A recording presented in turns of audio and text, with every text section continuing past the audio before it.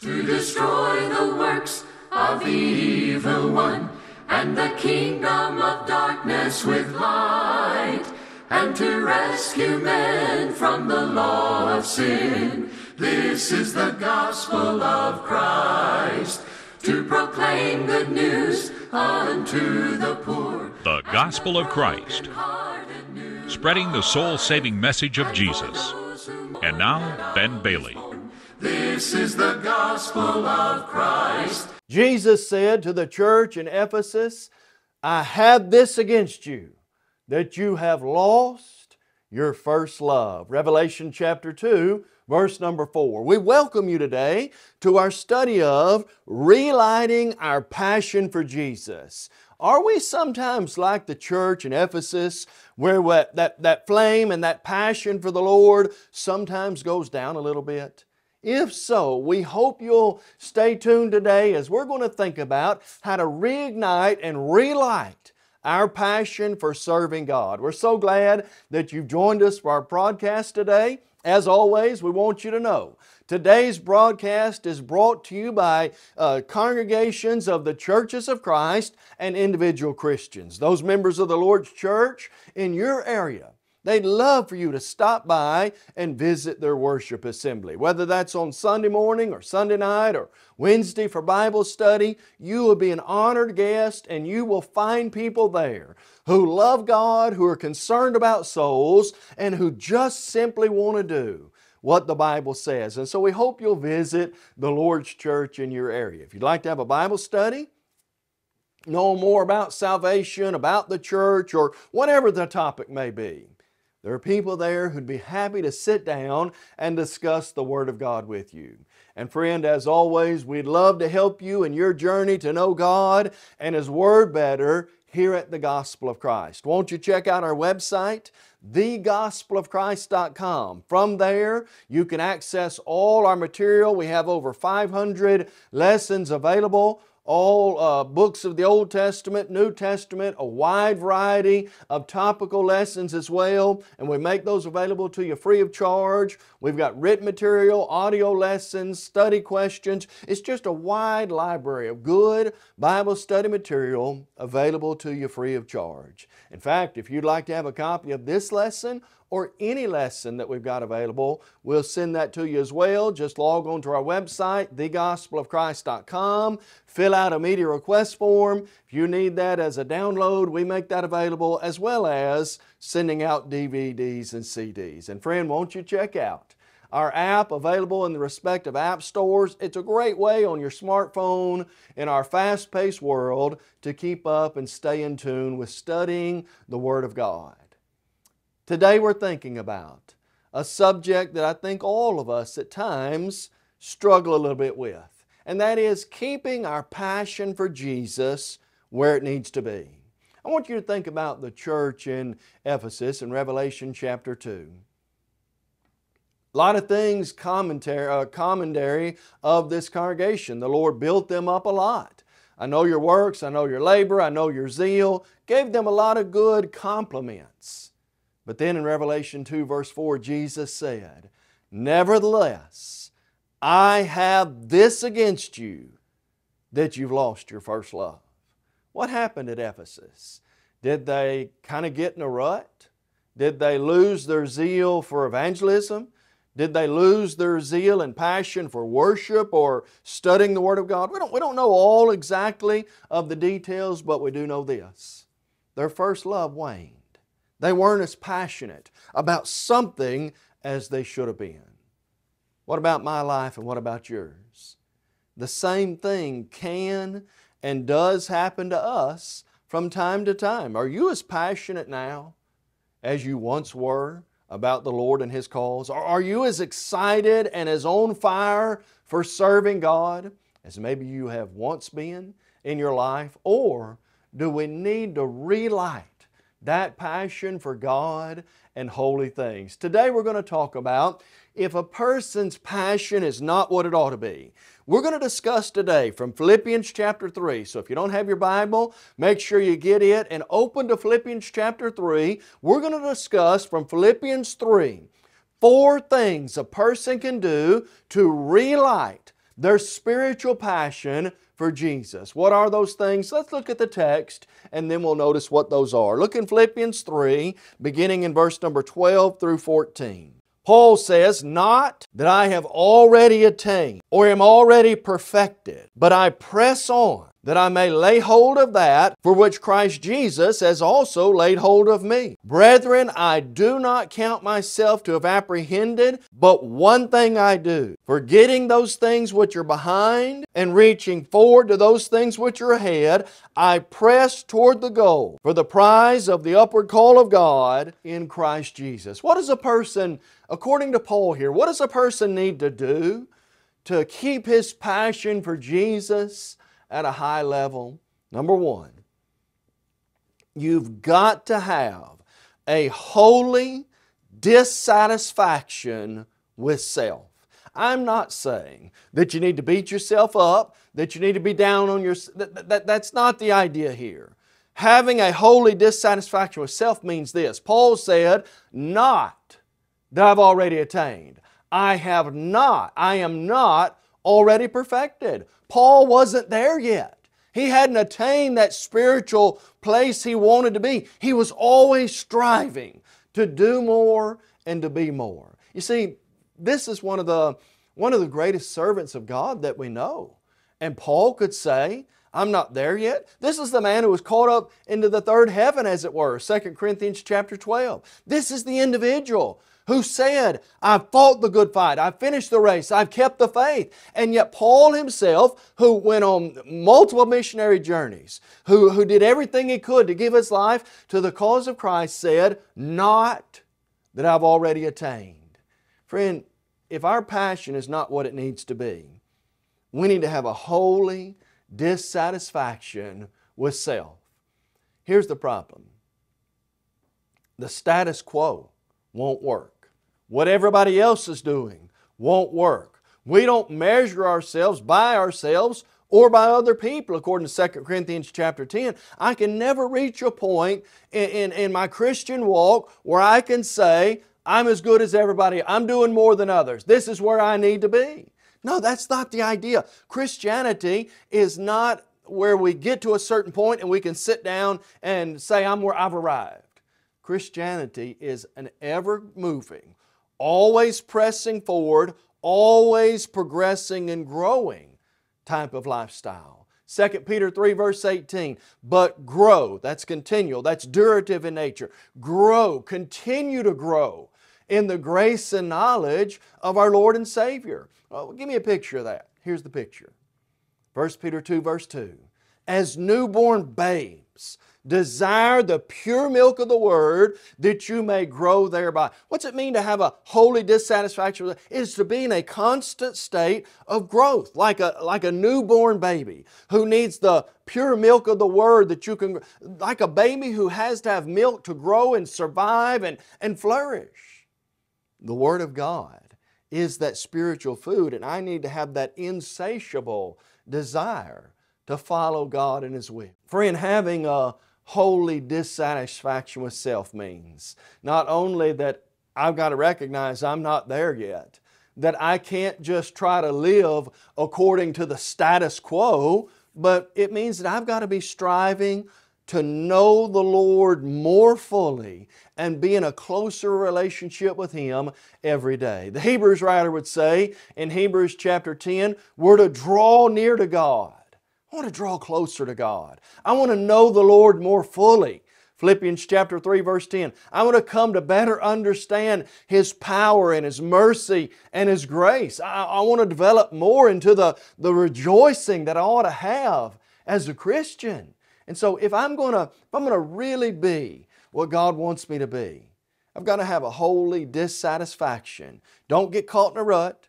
Don't say I've arrived. Don't let your flame grow out. Have a holy dissatisfaction with self. Let me give you some areas that we can continue to improve in. I don't ever want to arrive and think in my mind that I have reached a point where I know my Bible well enough. I know the Word of God. I've got more passages memorized. I study it more than most people. That won't work. 2 Timothy 2:15, study continue to study. Until the day I leave this earth, I've got to continue to study to show myself approved unto God. 1 Peter 3:15, be ready always to give an answer. The heart of the righteous studies how to answer. Proverbs chapter 15, verses 26 through 28. I don't ever want to think I've arrived in my prayer life. Do you pray like you really ought to? Do any of us pray enough in our lives? Here's what Paul said. Pray without ceasing. 1 Thessalonians 5:17. Men ought always to pray and never lose heart. Luke chapter 18 verse 1. I cry unto thee daily, the psalmist said. Don't think we've arrived as it comes to benevolence and doing good. What does the Bible teach a Christian ought to do related to benevolence?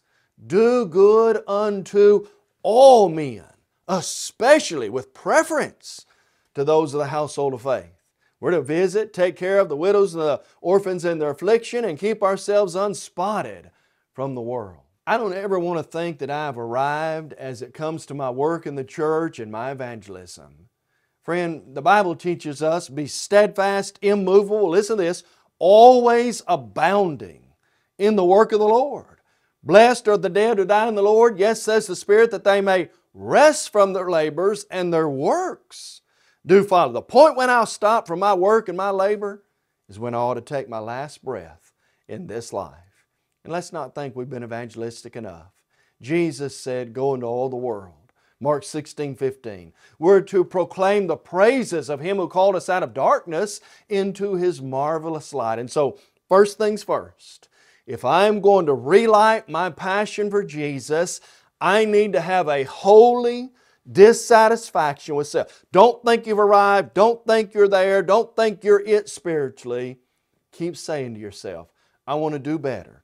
I want to be more. I want to grow closer to God. Then the second thing to do to relight our spiritual passion for Jesus is to have a wholehearted devotion to the Lord. Listen to Philippians 3:13. Paul again repeats the idea about holy dissatisfaction. Brethren, I do not count myself to have apprehended, listen to this now, but one thing I do. Forgetting those things which are behind and reaching forward to those things which are ahead, I press on. If I'm really going to relight my passion for Jesus, I've got to have that wholehearted devotion. The emphasis here is on one.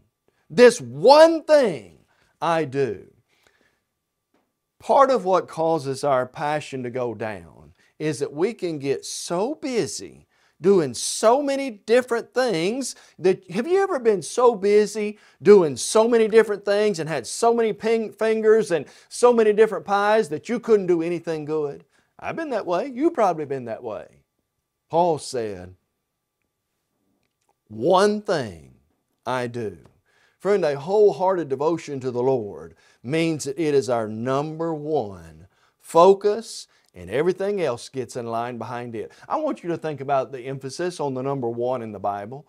Deuteronomy chapter 6 verse 1, the Lord our God is one God. There's only one God. Mark 10:21, Jesus said to the rich young ruler, one thing you lack. Luke 10:42, Jesus said to Mary and Martha, one thing is needful. John 9 verse 25, the blind man said, this one thing I know, one thing I desire. Psalm 27 verse 4, we're to be of one mind, we're to be of one heart and one soul. Over and over again you hear throughout the Bible that we have to have a single-minded focus and devotion. What are you really here for? I'm not talking about here today watching this. I'm talking about on this earth. Why are you here? What will it profit a man if he gains the whole world and loses his own soul? Or what will a man give in exchange for his soul? When we say have a wholehearted devotion, you've got to think about why you're here. This is my one and only one opportunity to prepare to live with God forever. You see, if I have a lack of dissatisfaction with my relationship with God, sometimes it's because I have a lack of devotion. Am I really seeking first the kingdom? Matthew 6:33, am I really putting first things first? Am I really counting the cost? Can I really say, for to me to live is Christ and to die is gain? Philippians chapter 1, verse 19. You cannot devote yourself to everything that comes along and allow God to come first in your life. And what I mean by that is this. Sometimes we're not very good at saying no. And I'm not saying you got to say no to everything, but you've got to say this. Get in line for second place to everything. Because Jesus has got to come first in my life. You can't be devoted to everything and still serve God with a main priority. Mark 12, verse 31, you shall love the Lord your God with all your heart, soul, mind, and strength. A double-minded man, he's unstable in all his ways. You can't be double-minded. You've got to have a wholehearted, one thing I do, single-minded focus in this life. And so, along with having a holy dissatisfaction for self, say to yourself, I'm going to do one thing really, really good. I'm going to make sure that I get to heaven and that I put God and His kingdom first. Everything else can get in line behind that. That's why I'm here. Have a wholehearted devotion to the Lord. Thirdly, if your passion is not being what you want it to be, what God wants it to be, maybe your direction's not right.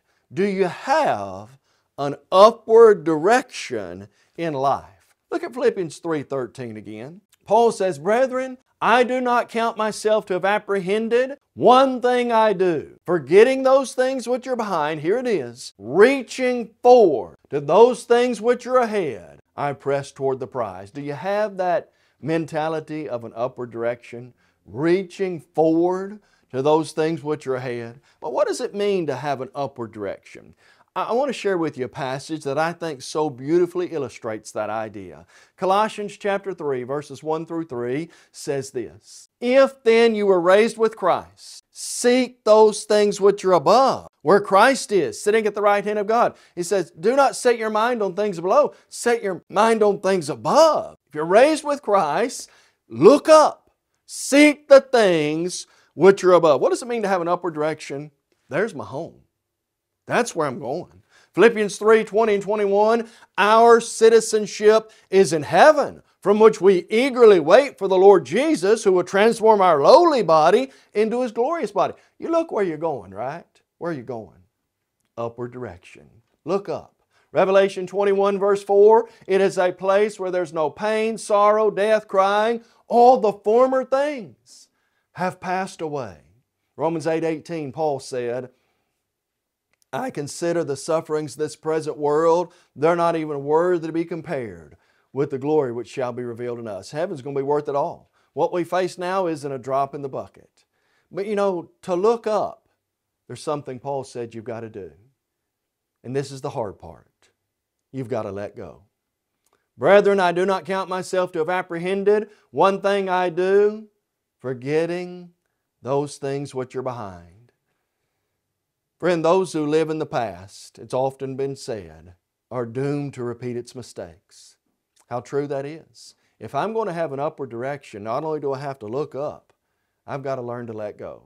Listen to me.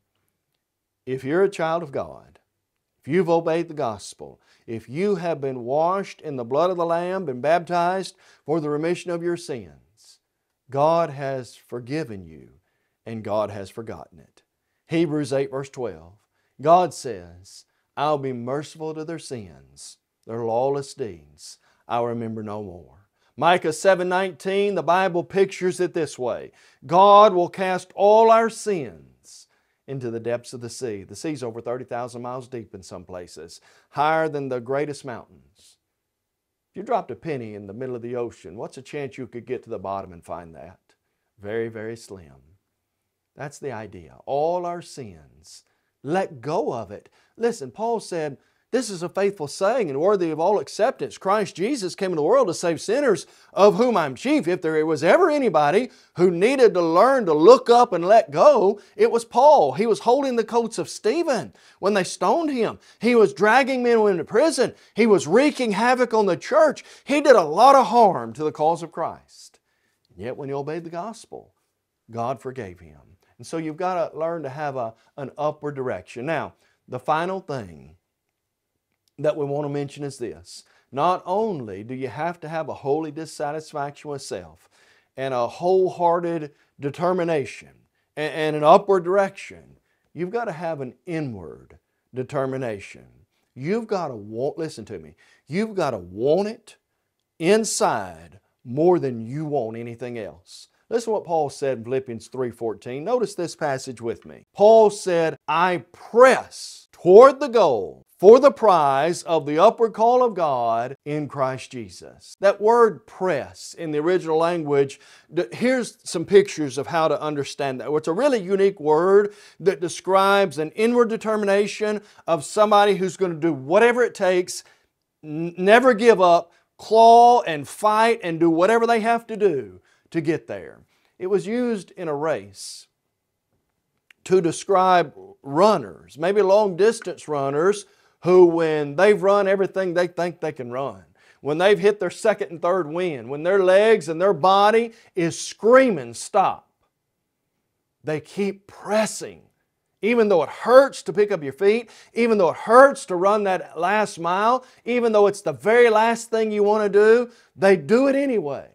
It described a hunter who was tracking his prey, who was maybe crawling through the brush, going through the weeds, dealing with the problems, doing whatever it takes to put food on the table to feed his family. This idea of press is such a vigorous, a claw, tooth and nail, never give up, press as hard as you can to make it to the goal. Friend, that describes an inward determination. Do you want it? Do you really want it more than anything else? Do you want it bad enough that you'll do whatever is necessary to get there? Friend, you've got to determine not to let anything get in the way of you serving God. This reminds me of a man who kind of wanted it and probably had some good motives, but he didn't have this inward determination. Let me tell you about that fella. Mark chapter 10, a man comes to Jesus. Great question. Good teacher, what must I do to inherit eternal life? Jesus said, you know the law, keep the commandments. Do not murder, do not commit adultery, do not steal, honor your father and mother. He said, Lord, I've done that all my life. I've tried to live according to your word. One thing you lack. Sell what you have, give to the poor, come follow me, you'll have treasures in heaven. You think, wow, to be with Jesus, Him to tell you what to do, you can live with Him for heaven. Boy, I'd drop a bucket, we'd want to do that, right? Probably one of the saddest verses in all the Bible. Mark 10, verse 20 and 21. That man went away sorrowful, for he had great possession. He wanted it, but he didn't want it more than anything else. He didn't have that inward determination that no matter what it costs me, count the cost, Luke chapter 14, no matter what I have to give up, no matter what I've got to change, no matter what I've got to do differently, regardless of what it takes, I'll do whatever it takes. I've got that inward determination. I'm never, ever going to give up. I think this is the mindset of what Jesus says in Revelation 2 verse 10. The context is pretty severe. Some of you are about to be thrown in prison, Jesus said. You're going to have tribulation 10 days. Be faithful until death, and I'll give you the crown of life. We take that verse to mean, and the implication may be there, live until you draw your last breath, faithful to the Lord, and you'll go to heaven. And while that's true, there's more of an immediacy to that verse that required inward determination. You're going to have tribulation. Some of you are going to be thrown in prison for a period of time. You're probably going to die there. Be faithful until that happens, and I'll give you the crown of life. Inward determination. No matter what, I'm never, ever going to give up. Stay true. Do what God wants you to do. So let's come full circle, friend. How's your passion for the Lord? Are you on fire for Jesus and for God and for His church like you ought to be? Are you still boiling white hot, as it were? Or has that flame gone down? Have you got stuck in a rut? Have you lost your first love? Maybe Christian living. Maybe going to worship. Maybe reaching the lost. Maybe doing what you really know you ought to do and want to do. maybe you've just kind of waned in that and you really are not excited or on fire for it anymore. Here's the 4 things, according to Paul, you need to do. You've got to have a holy dissatisfaction with self. I've not apprehended, I have not arrived. I'm not where I need to be, I've got to keep growing. Along with that holy dissatisfaction, you've got to have a wholehearted devotion. Get everything else out of the way. Put first things first, one thing I do. And then, of course, you've got to have upward direction. Where are you looking? Maybe the problem is we're looking down here and we're listening to all the noise down here and we're getting caught up in all the problems down here. If then you were raised with Christ, seek those things which are above. Look up, have an inward determination or an upward direction. And then fourthly, you've got to have an inward determination. If I'm going to relight that passion for Jesus, I have got to say to myself, no matter what it takes, no matter how challenging it may be or how easy it may be, I'm going to do it no matter what. I'm going to keep running. I'm going to keep fighting. I'm going to keep struggling till I last breath until I cross that finish line to make sure I live with God. Friend, our hope and prayer today is that this will encourage each of us to have a true passion for God and holy things. If you're not a Christian, you're not a child of God, we urge you today to become one. Do you believe the Bible? Romans 10 verse 17. Do you believe Jesus is the Savior of the world? Matthew 1, 19 through 21. Would you repent of your sin and turn to God? Luke 13, 3. Having confessed Jesus as the Savior, would you do what He said to be baptized? Unless a man is born of water and the Spirit, he cannot enter the kingdom of God. Have you been baptized for the remission of your sins? Acts 2:38. And friend, if you are a Christian and maybe you need to make changes, we hope you'll do that today. Let's each be on fire for serving God and have a passion for God and holy things. Join us next time as we study more together. Today's closed captions are brought to you by Christian Family Bookstore in Chattanooga, Tennessee. We encourage you to visit thechristianfamilybookstore.com for all your Christian book needs. You may have just joined our program and are wondering, what is the Gospel of Christ? The Gospel of Christ is an evangelistic work of the churches of Christ with its whole aim to take the gospel to the whole world. We do that through TV, internet, free media, and streaming. Our motto truly is to take the whole gospel to the whole world, and we believe in having a book, chapter, and verse for everything we say and do. And unlike many religious programs today, we're concerned about lost souls, not your wallet. Visit thegospelofchrist.com for a host of Bible study materials, including audio and video of our lessons. Request your copy of today's lesson by completing a media request form online. On-demand downloads are also available at thegospelofchrist.com. We would love to hear from you. Email us at mail@thegospelofchrist.com or call 844-6-GOSPEL. You may also write us at the address on your screen. Search your app store for The Gospel of Christ to access our mobile app on your smartphone. The Gospel of Christ.